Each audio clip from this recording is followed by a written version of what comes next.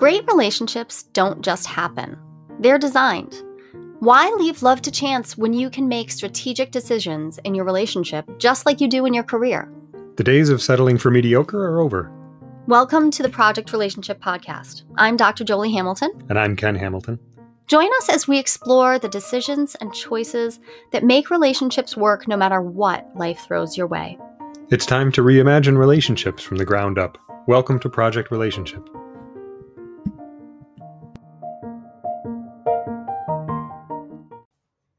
Hi, and welcome to the Project Relationship Podcast. I am Dr. Jolie Hamilton. And I'm Ken Hamilton.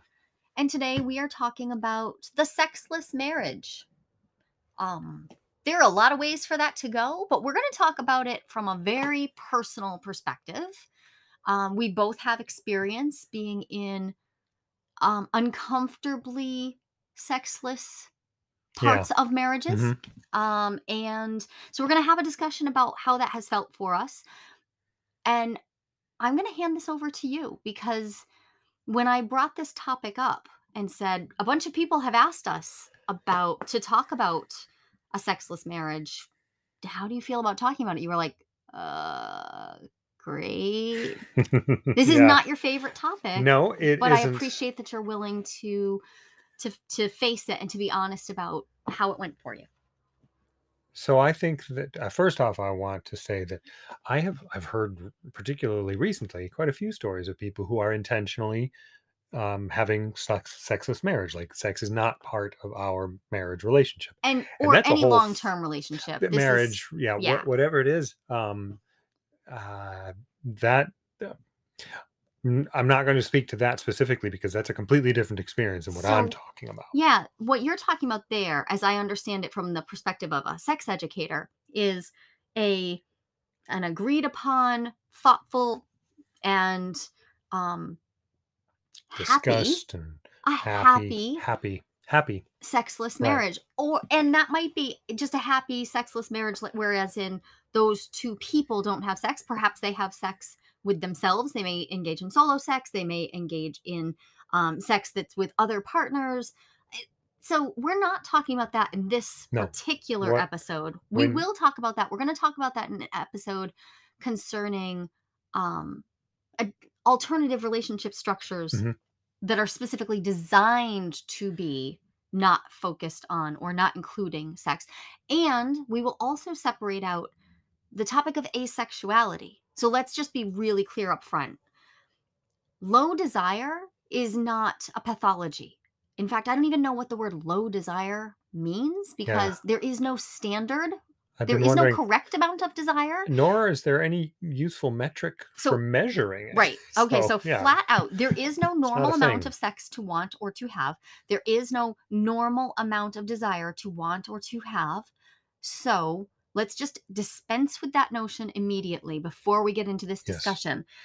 Because any idea that there is some preset standard that we should measure against is going to actually take away from the conversation about what it feels like to be in a relationship where you're not having sex and you don't really know why. Yeah. So you asked me if I would talk about this, and it's okay. This is worth talking about, absolutely. And it became immediately clear to me as I started thinking about it that this is all I statements. Every single thing I'm about to say is about me, and that's all I can talk to. And so it starts off with, I didn't like how much sex I had in my first marriage. I wanted to have more sex than I was having. Like data. That's just my experience of it. And then we come to the more uncomfortable part of it, which is that I didn't do anything about that. I didn't even talk about it. I didn't bring it up and say, oh, hey, by the way, I'm not getting what I want. I never said that. That's wild. Right? When you say you never said that, let's give some time frames here. How long were you married altogether? How long were you with this person? The 20 years? Actual marriage is like 18 and a half or something like that. Not quite 20 years. So you were together for 20 years. Yeah. And And then the time before, and then that's from the date of the wedding, so with this person for more than yeah, 20 years. okay. And you're talking about how much of that 20 years? I guess probably a good, half of it where I felt like I wasn't getting what I wanted. I would say that the last 10 years anyway. Mhm. Um, and then there was a period where, um, it wasn't something we did. Didn't have sex. So there were times during this relationship where you were having less sex than you wanted to Yep. and not doing anything. You weren't intentionally trying to change that in Right. any meaningful I way, was as I not. hear it. Hmm. And then there was a period of time where you were having no sex at all, Yeah. in no partnered sex Yep. at all. And still not doing anything to try to change it. Okay. So I think we have to touch on the fact that there's a much earlier episode where we talk about what is sex. Hmm. So, for the purposes of that particular relationship container, that marriage, what did you think of as sex back then? I don't mean what you think of sex now. Well, I definitely thought of You were married sex. to a vulva owner. I You were was. married Yep. to And who identified as a woman. mhm, You identified as a man, yep. a penis owner. Mhm. What did you think of as sex? I thought of it as, penis and vagina sex, generally speaking. Um, that was the Did core of oral it. sex And the count for you? oral sex counted. Yes, it did. Anal sex count? It would have. Okay. So you I'm hearing in there like that there's some recognition that there was a pretty narrow definition of what sex was. Right. So I would rub her shoulders, I'd give her massages and So things there was like some that. touching. So there was touching. It wasn't like a touchless car wash. It was, there was, there was touching. Um, That image is gonna stick. yeah, just kind of go through on a conveyor belt. Um, but in the narrow definition of sex that I just gave you, it was very, very little to start off, and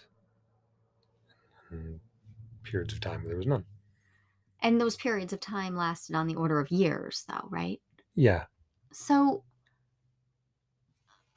you said that you didn't do anything about it. Can you say more about that? Um, so I can say it in kind of the, what I would have done. Sure. If I could go back in time, I would have started a conversation where I said, um, I'm, here's the kind of sex that I would like and how often I would like to have it. And, um, so what are the answers to those questions for you? How often do you want to have sex, and what would it be, and how, just start up that conversation and find out what we each wanted. And so what stopped you from What beginning that stopped me? conversation? uh Imagination. It didn't occur to me that it was an okay question or, conversation to start. So I suppose to some extent shame, maybe, just because that's sort of my Well, I mean, go-to explanation of why I well, don't I do things mean, related to sex, but and I mean, I talk to people every single day. I talk to at least a few people who recognize that shame is playing some role in them right. not saying, not talking about with ease. But I think to narrow it down further, the idea that I was supposed to already know how everything was supposed to work, and so having the conversation and starting the conversation would be somehow admitting that I was not right, Mm. um, that I was, um, substandard, weird, So yeah, those kinds of things. so I'm hearing some real protective, like protecting that part of you, that ego part that needed to believe that you were good just the way you were. Yes, doing that. And here's one more thing that just occurred to me. Also, if I had started that conversation and her answer was, "Well, I just don't want to have sex with you," I protected Oh, myself from that answer too. oh yeah. And Oh yeah. honestly, now that I've thought about that, I can't imagine it got much further than that. Yeah, Occam's razor would It would suggest that. suggest that it was just that I didn't So want to hear, "Well, no, you." I'm gonna back you up on that and say absolutely, because there were. So I was in a my first marriage. I did not have all the sex I wanted to have, and I happened to be the higher drive human in that scenario. And it was it did not go the same way. I was a squeaky wheel. Right, you were I was you always bringing it up, and part of why is because it never occurred to me. I have never thought I was a good person. I have never thought I was. That is just not my jam. Yeah, no. so are you saying that you didn't have that part of your ego to protect? I wasn't trying to protect Uh-huh, myself uh-huh. in that way. I if it was about him not wanting me, or wanting or thinking I couldn't do something, I was ready to hear that. I just Mm. desperately wanted to know why and what we could do to change Oh, it. yeah. I thought if I knew why, in fact, I went at it from a why. Tell me why and we'll find a solution. Mm. I never got the why. Although, years later, I look back and I'm like, oh, we weren't a good match. And there are a bunch of reasons, some of them very personal and they have entirely to do with him. And some of them being, yeah, we just weren't a good match. But we were good matches in other ways. You to your previous partner, and me to mine. Mhm. Yeah. But in this way, we didn't line up. The sexless marriage, when it is a silent agreement. Yeah, so that's the thing. The result of not ever exposing myself to the possibility of being rejected meant I never got myself into a spot of being able to ask for what I wanted or to work and collaborate with her to make something that was going to work well for both of us. Because there's the thing, creative monogamy that's a real thing. You had a non-monogamous arrangement, Yeah, but you weren't having any sexual not at all. contact at all Hmm. outside of your marriage, and you also weren't having it inside your marriage, but you did have a sex I life. did. Well, I had a solo sex life. Right. um I when I came to know you, uh quite a vital one. A vital and prodigious I solo was like, sex life. wow, I was impressed. I was very impressed with the intentionality, and yeah, just like you were fully engaged. Masturbation was fun for you, and it didn't seem. I And know it that got me we've talked about something that I shame around wasn't. it, but I also was just impressed that you were very present for yourself in that way. So yay. And yet you weren't experiencing the partnered Right. sex that you longed for. What do you think what do you think you could have done for yourself? Not with your partner, Okay. not because we'll never know. We have no idea what our partners really will do. Yep. What could you have done for yourself to allow yourself to bring that into awareness, to let yourself see it for what it was? Well, going back to, I would have had to expose myself to the potential of rejection. I would have had to, well, I had to imagine that things could be different. Like very The first step, first. I had to imagine that it was possible to change. But that part of the modern monogamous viewpoint had me saying, well, I'm married. So this is the situation I am in. As though married had its own shape and structure, like it was a house I was in that I couldn't make any additions to, Yeah, we hear that actually quite a bit. So people know or we an talk about apartment building with a apart. landlord. Okay. Anyway, Well, we hear this. We hear about people, the imagination of marriage.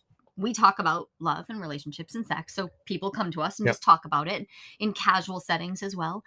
And something I've noticed lately is that there is very clearly an imagination of marriage, that distinctly defines for many people what they think they should have. Oh, yes. And it bears no relationship to any, like, I, there's no book, there's no set of rules. It's like raising a kid. There's, if anything, at best, we've got a library's worth of different versions of the rules. Yeah. Yeah. There is no generic, hey, here's the right way and right amount and right all. There isn't. But wow, we come up with this idea of a normal amount of sex, Yeah. a regular amount. In fact, I hear this all the time. When I'm dating, I'll ask people questions about their like, what do they want, and the number of people, in particular cisgender men, who reply to me, "Oh, just the normal amount of sex, well, just the regular. I just like What's regular that? sex," and I'm like, "Well, do you mean regular like on a schedule?" I I have regular 7 o'clock sex. I Yeah, mean, I don't know what that yes. means. So that imagination of what being married would be like, it came with some assumptions about sex specifically, right? Yes. When you got married, what did you think was going to happen? Um, well, I thought we'd have sex on the wedding night. Did you? Well, no. Weddings are exhausting. They really They're are. really tiring. They really So, are. no, we did not. You and I Um, managed. we did, Yeah, but that's another story altogether. but I am old But and spry now. you are I'm spry. spry. Um, but what did you think was going to happen? I mean, I definitely thought, In the sense of how sex was going to go yeah. day to day as part of the marriage. Well, I thought it would continue the same way it was. Uh, and here's something that, so specific to my experience, we'd had a long distance relationship for years, which meant that I saw her on most weekends and that was it. Then we moved in together and we had sex at about the same frequency as we did when we were far apart. Mhm. Then we got married and so we had a lot of discussions about marriage and trying to find ways that the marriage wouldn't define our relationship, but it was something we were doing with You were it. iconoclastic. So we You were wanted to be trying, inventive. yeah, so we were trying to keep our relationship the way it was, which included the sex, although not explicitly. But we didn't start having sex more.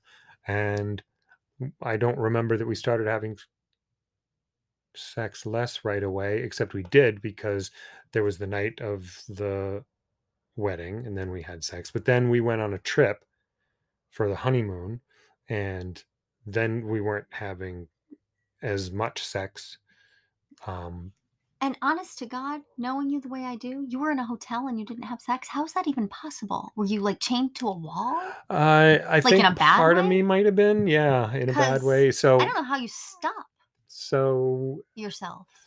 I've seen you in I do like hotels. hotels. I do So like hotel I sex. think there's what I'm hearing is something that I hear a lot, um, an, an unawareness, a detachment Yeah. between what is the concrete details, Yep. just like the data of what's happening, and your the inner image that you've made of what's happening, your So inner explanation of what's So a happening. simple way of saying that is They're the not. fantasy world I was living in and the actual data of the life that was around me. Yeah. They did not line up at all. Yeah. And you had an Yeah. interesting experience of, I mean, celibacy was suggested to you, correct? Very early on, she asked what I thought about celibacy. I mean, we recently had an episode about approaching your partner about non-monogamy.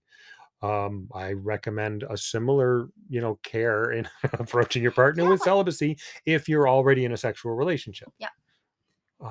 And we were, and so yeah, it came up, and I chose not to factor that in. So you didn't read anything I into didn't it read anything into it, and it seems like I and probably should have. dismissed the idea Yeah. as if, yeah. And Mhm. so, Well, I took it as an a curiosity, like an and I answered intellectual it for curiosity. myself and dropped it, and I didn't. So you didn't think about. Why would someone bring that up? I did not. I did not do Why the critical might they? thinking. I did not do the higher level thinking of, yeah, why might someone So start that you're in conversation? hindsight, I'm sure you look back and you're like, Yes. Hmm. "Oh, I certainly do. oh." And the thing is, it doesn't really matter whether that's true or not. The clue was still there that Yeah. there was a discussion that could be had that Hmm. might lead to something different, something new. So, fast forward, you're living in a sexless marriage. You've had your first child. You went through infertility. Yes. Yeah. Um, that's a big deal all by itself. Sex and fertility are talk about an underexplored topic. And if you're Mm, interested in sex after infertility, especially when you wind up without children, go follow the Pleasure Anarchist on Instagram immediately. Um, Katie Young has some amazing things to say about that. So I will put that in the show notes. Amazing stuff. But you experienced infertility for quite some time. You were trying to have a child for like 8 years, I think, before you finally yeah. did IVF and got a baby. Maybe 6. It's hard Yeah, to a remember. It's like, while.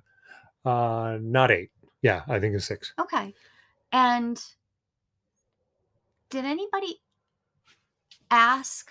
So you went through the Thereby hangs a infertility. tale. So, um, So it's not just the two of you who didn't have a discussion about that's sex, right.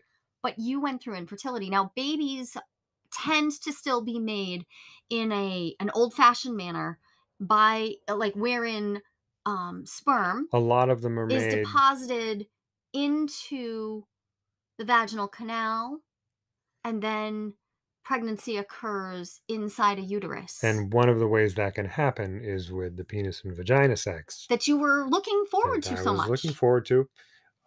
So I mean, I think listeners, I think you might be able to put this together. So you've got people who aren't having sex very often, and they're having trouble getting pregnant. And by not very often, you mean like a few times a year. Yeah, yeah, a few, maybe maybe a dozen. Okay, And not well timed or so anything either. no, no. So then we went to the fertility doctor, and she asked many questions. None of them were, so what kind of sex do you have? Just off the top of my head, like, Yeah. because there are What does things you sex can look do that like? don't actually produce babies. Yeah, there's some stories about that. So yeah, they did not Nobody asked. address Nobody that asked issue at what all. actions you were Nope, taking, what positions you were nope. in, what how frequent, what time of the month, what you were none of Right. that. So, and So this 6 is years, but if you this had is late in sex the 20th century. yeah. Oh god. Imagine though that you're a cisgender couple, heterosexual couple having sex, but you've only had sex 50 times and you haven't gotten pregnant. Hmm. That's not wild. That's not a No. like because one of the things I'm thinking about is the hit to your own sense of self that you took over all of the infertility struggles. And I don't know what the hit to her sense of identity and self was, but there was something there and nobody addressed this very reasonable thing. So what's up with your sex life? How Right. does it go? Let's talk about it. Yep. Um, that feels huge to me, but it also feels like a part of the silent agreement that was just sort of under eroding the Yeah. connection that you might have had because there probably were some difficult conversations to have about infertility too. I would Yes. imagine. Yeah. I don't know how that. I didn't And struggle with that. I was right. very lucky and didn't struggle with it, so I don't know. But Our um our relationship in my first marriage was characterized by not talking about much that was, well, nothing psychological, but nothing particularly practical either. mm, Um, I would have Not said about the relationship. nothing personal. Right. Yeah, we would talk about the house and how to get the pool working, and so you mentioned the silent agreement, And because we never talked about the personal psychological things, we couldn't have had a discussion that led to a shared agreement. So instead, we had to guess and assume and think we knew what the other person was agreeing to. Yeah. And so it's pretty easy for that to lead to no sex. Because it just it never got talked about. And that's the kind of thing that can really compound. My experience of not having sex was not having as much sex as I wanted to was that I started to feel bad about myself, and I had to continually like shore up my sense of self-worth Hmm. and my love of my body. It was an uphill slog against feeling unwanted, feeling rejected within marriage. And my own picture of marriage was I got married. Part of the reason I got married was because I wanted sex. I wanted to have Hmm. sex, and that was the image that, so I was raised in a household with two parents who did have sex frequently, and I knew about it. It was a normal thing. It was very normalized in my household. It wasn't a big deal. But I knew that my parents had sex and enjoyed each other. Like they would make out on my couch when I owned a house. It was, they were like that. Like we're going to annoy Like our how we're going children. to annoy our children. Um Perfect. Not in a gross way, just in a way that's gross. Yeah. Gross for them, their Yeah. children, But our children. I I thought that that's what I would get, and when I didn't, it it was I felt so rejected that then it became this power struggle. So we were very verbal about how sexlessness went in our marriage, and I don't want to overstate it. We went up to 6 months without having sex, but it wasn't on order of years. Hmm. Um, but it did get weaponized. It was a way that we definitely I was engaging in self-destructive behavior because I would feel like my self-worth would just like fall out from under me, and then I would spend so much energy trying to get this thing from him that I would forget to turn toward my own pleasure. Not forget to masturbate, Yeah. I didn't forget about that, but I would forget to turn toward like deep embodied pleasure. And we stopped connecting over it, and it started to be this bomb sort of sitting there in the middle of us. And eventually I would feel like I had to sort of like unlock this box and figure out Mm. exactly the thing, and then I could have sex. And And I wonder if I had had a similar temperament to you, if I would have continued trying to open the I box. never stop fiddling. But I eventually stopped trying. And to my discredit, I never even tried the simple act The voice of looking activation. of voice activation. Yes. So how does this box open? How do things work for you? Just like I feel pretty bad about it now, not ever having given her the opportunity to respond. Just for Yeah. again, from my own point of view, that was something I didn't do, and I would like to be able to say that I did, so that I could know as much as I could have known about her, but I didn't. And it led to, yeah, these silent implicit agreements about all kinds of things. So my golden rule is make it explicit. Yes, I am What's on it? board. Everything. Just let's just make it all explicit. Let's get it Hmm. all out there. And it takes immense fortitude. I don't actually think that it takes courage, but I do think it takes fortitude because you have to just keep bringing out. There's always more, there's always new. Yeah. So you're going to have to last. There's going to have to be this intention of continually being willing to face what's actually going on Yes. and how it's working for you. And you can do that from a non-judgmental stance. Hmm. You could judge it as I don't like this for me, Yep. but but that doesn't mean that you're not saying, well, I don't like this. This isn't working for me. And that's where I feel like I was in integrity with myself because I continued to ask for the things that I wanted. I didn't get them, and that Hmm. led to quite a lot of heartbreak, but I see it and I feel it so differently from you, who describes this like, "Oh, I didn't even I didn't show up for myself. I didn't show up for myself. And ask for what I wanted. There are a lot of hard conversations to have in life. Things never get better by not having them. That's right. So I just want to encourage everyone to get out there and have the messy conversations that need to be had. Engage with the help that you need to have those conversations. It's never too late. Yes. So Just keep talking to each other.